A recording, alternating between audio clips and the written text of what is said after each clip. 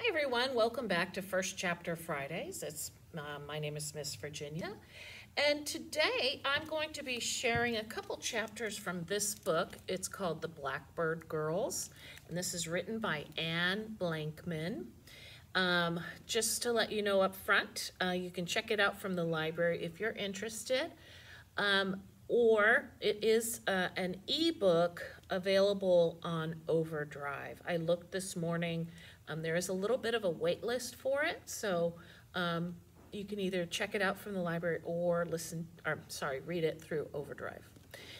This book is about, I tend to read a lot of historical fiction, and this is a book that takes place in, I believe it's, what year? I don't remember the year.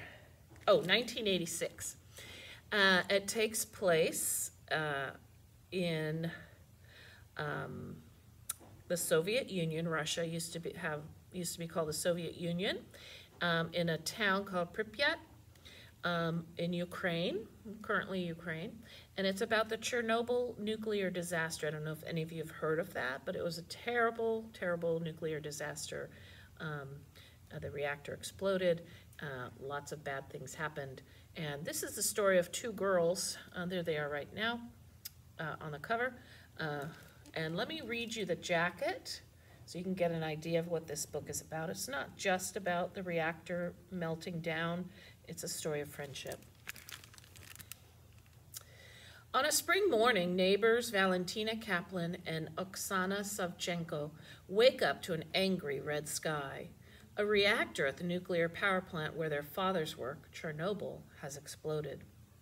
Before they know it, the two girls who've always been enemies find themselves on a train bound for Leningrad to stay with Valentina's estranged grandmother, Rita Grigorovna. In their new lives in Leningrad, they begin to learn what it means to trust another person. Oksana must face the lies her parents told her all her life. Valentina must keep her grandmother's secret, one that could put all their lives in danger. And both of them discover something they've wished for, a best friend. But how far would you go to save your best friend's life? Would you risk your own? Told in alternating perspectives among three girls, Valentina and Oksana in 1986 and Rivka in 1941, this story shows that hatred, intolerance, and oppression are no match for the power of true friendship. That's my kind of book. All right, here we go. Chapter 1. Pripyat, Ukraine, Soviet Union, April 1986. Valentina. Valentina wondered where the birds had gone. They weren't waiting on the sill when she went to the sitting room window that morning. All year she had put slices of salami out for them. Blue jays came every day, and blackbirds sometimes, and sparrows least of all. The birds would stand on the sill, their claws black as soot against the gray concrete, and fly away when she unlatched the window, only to flutter back when she set out the pieces of salami.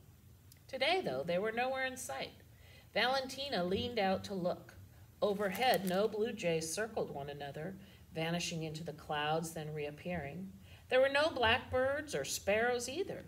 All of Pripyat's birds seemed to have disappeared. The sky was empty, except for a crimson glow in the distance. Valentina squinted. Usually at 7:30, the sky was the pale blue of a robin's egg. Not now. The sky in the south was red. Smoke churned up toward the scarlet-colored clouds. The smoke wasn't black or gray, but a strange, unearthly blue. It was so thick that Valentina couldn't see anything below or behind it. All she could see was the wall of smoke coiling up and up into the red sky. But she knew what stood under that billowing smoke, the nuclear power station where her father worked. She whirled away from the window. "The power station's on fire!"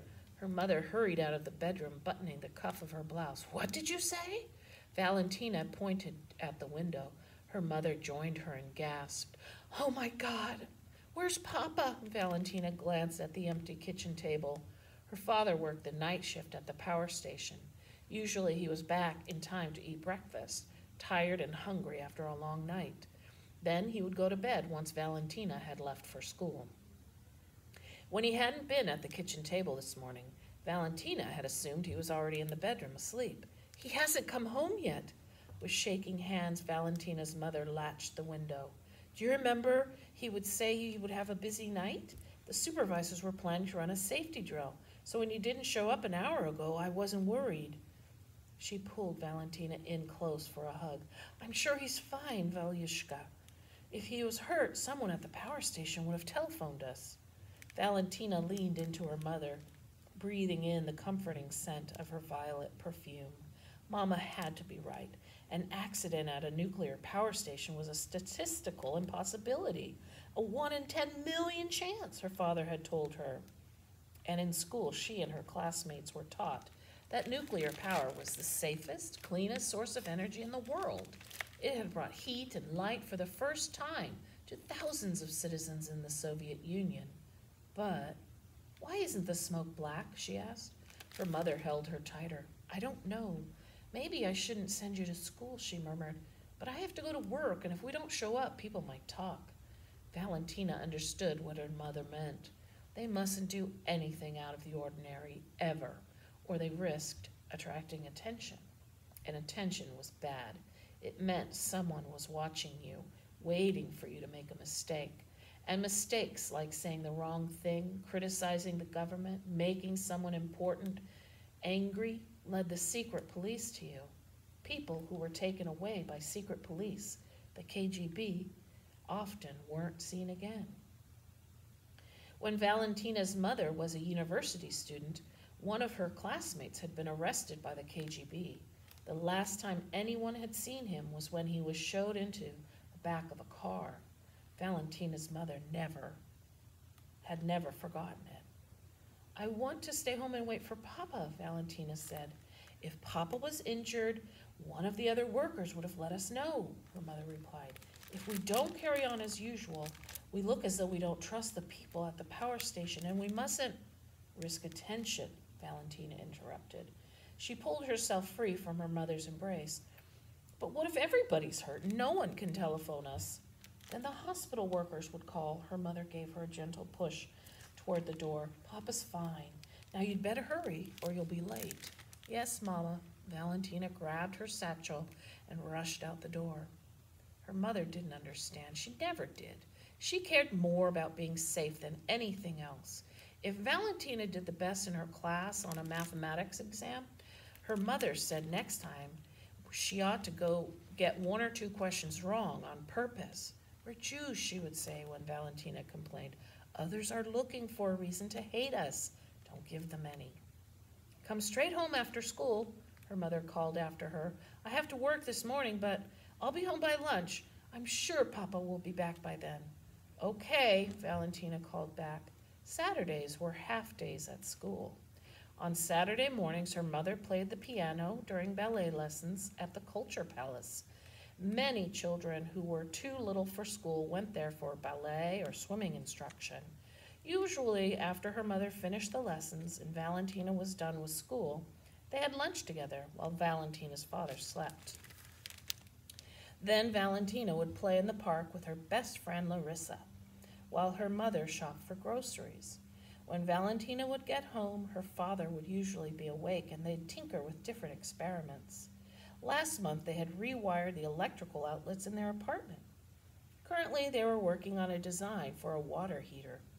Ordinarily, Saturdays were golden, glorious days. But now, as Valentina walked down the corridor, she couldn't stop worrying about her father. The stairwell of their building was full of small children. On the landing, kids played with dolls and jacks.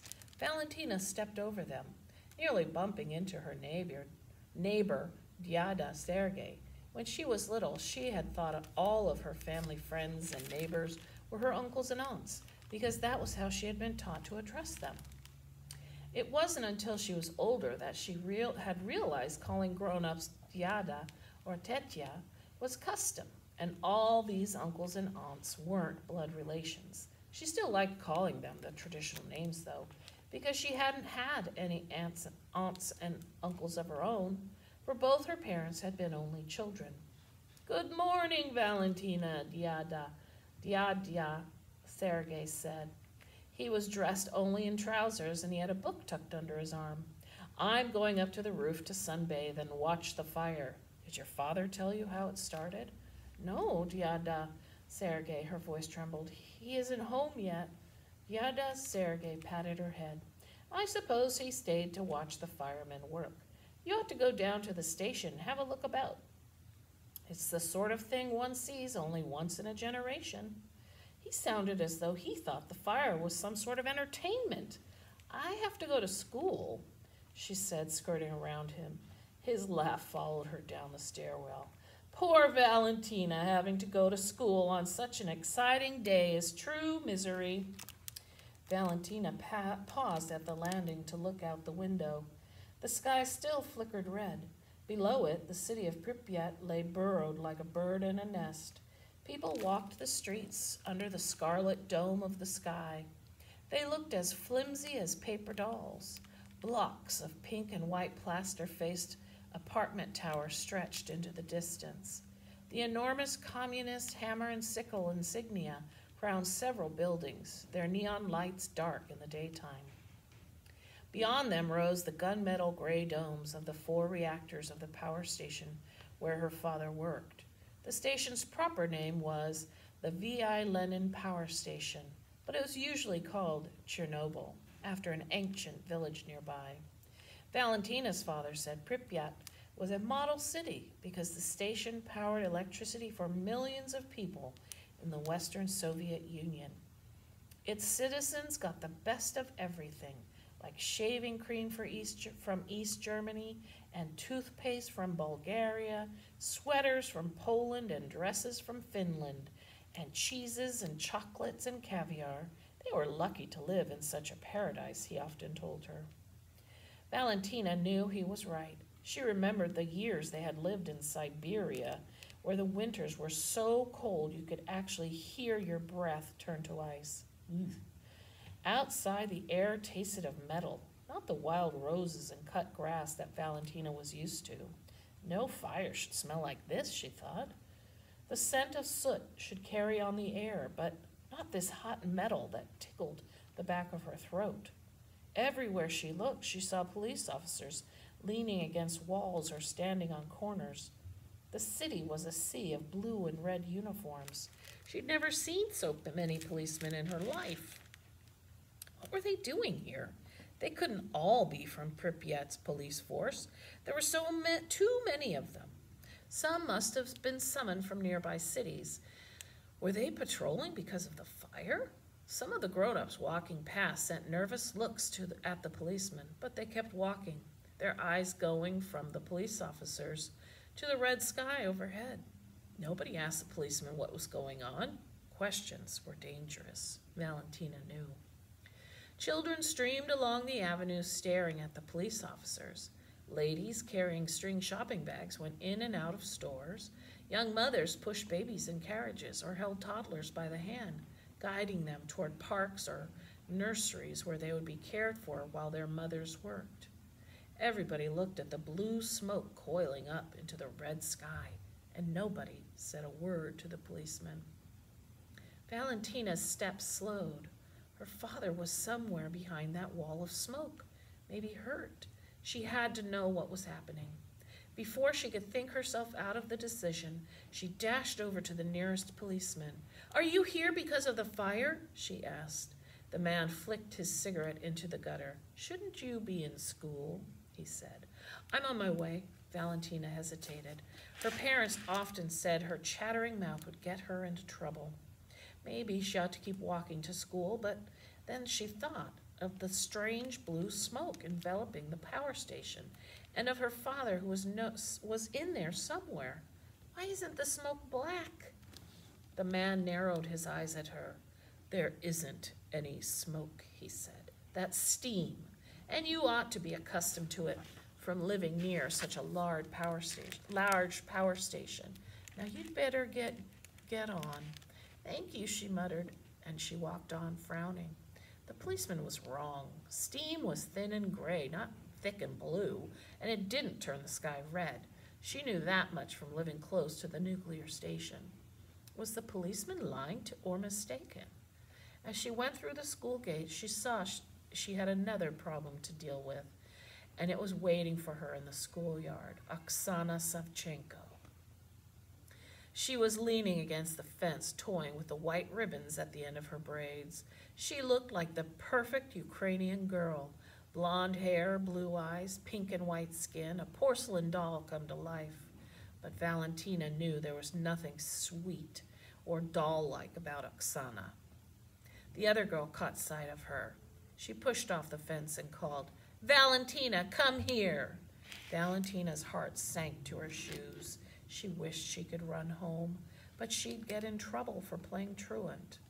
Better to get it over with. Squaring her shoulders, she walked into the schoolyard where Oksana stood waiting for her. I'm going to stop there. Chapter 2 is called Oksana. So remember, it's one chapter will be Valentina, the next chapter will be from Oksana's perspective. And this book was really, really an interesting read. If you know anything about Chernobyl, you'd be interested in reading this. It was a terrible nuclear disaster. And the town where these two girls live, Pripyat, is, you can't live there now because of the nuclear waste, and it's just all contaminated with nuclear radiation. I would highly recommend this book if you are interested in historical fiction, if you want to read a little bit about Chernobyl, and it's just a really good read. And the girls do start out as enemies, but will they remain that throughout the story? You'll have to read and find out. So, Blackbird Girls by Anne Blankman. It's really a good book. I hope you'll check it out either in hardcover or as an ebook on Overdrive. All right, take care, everyone. See you soon. Bye.